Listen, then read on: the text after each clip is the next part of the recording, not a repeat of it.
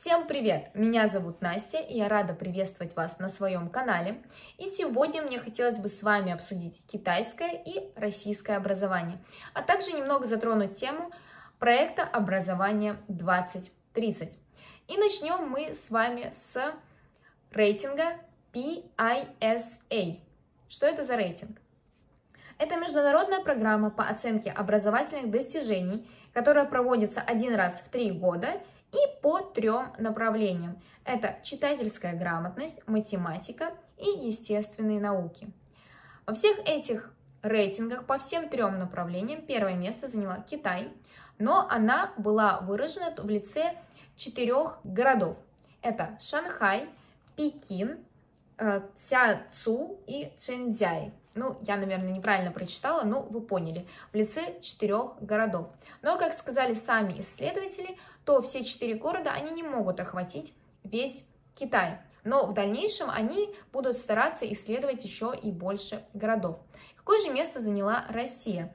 26 место по читательской грамотности, 23 место по математике, 32 по естественным наукам. Хочу сказать сразу, что это исследование 2018 года, и новое исследование будет проводиться в 2021 году. Также высшие строчки заняли такие страны, как Финляндия, Эстония, Канада, Сингапур, и так далее. Давайте же посмотрим, почему так произошло и, возможно, почему так произошло. Поговорим с вами про бюджет и про распределение бюджета на образование. Так вот, Китай выделяет огромную часть своего бюджета на образование. Я не нашла точных чистых процентов, сколько он выделяет. Но у них сейчас начинается новая пятилетка, и поэтому они выделяют там, не знаю, мне кажется, процентов, не буду врать, не буду говорить. Очень много денег на образование. Как сказал сам глава государства, что чтобы вырыть глубокий колодец, нужно начать с ямки в 3 цуня.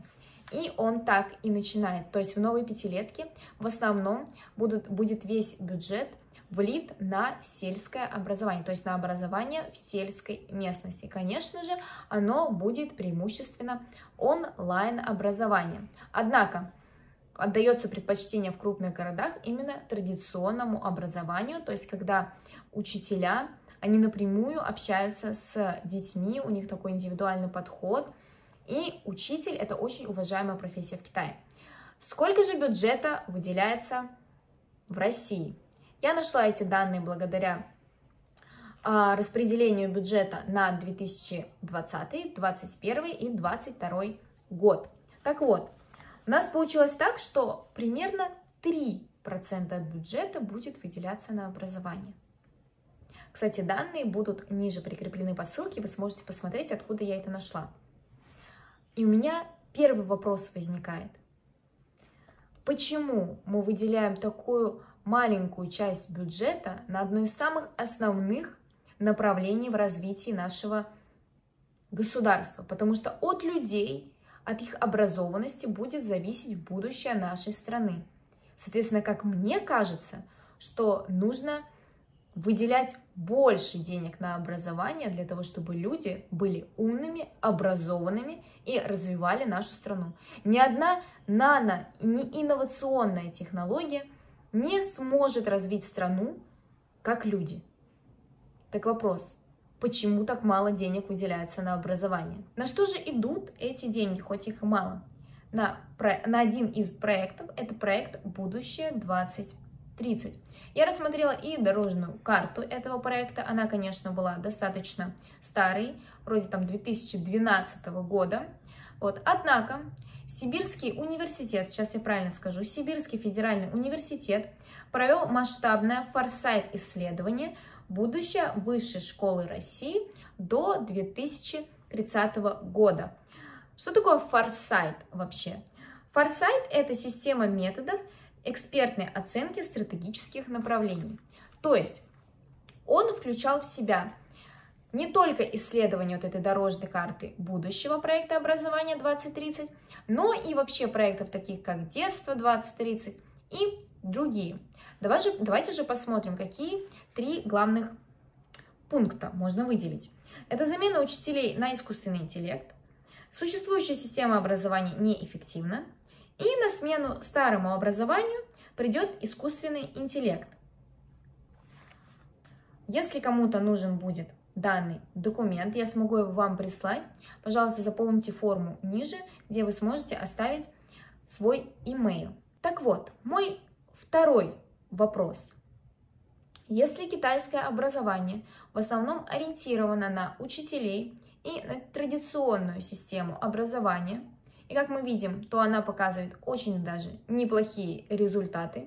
Первый рейтинг, первое место в мире по образованию.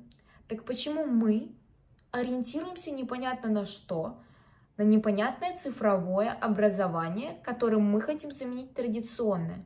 Если мы можем посмотреть на рейтинги Сингапура, Финляндии также. В Финляндии очень ценится учитель. Учитель и помощник учителя, как я это еще узнала.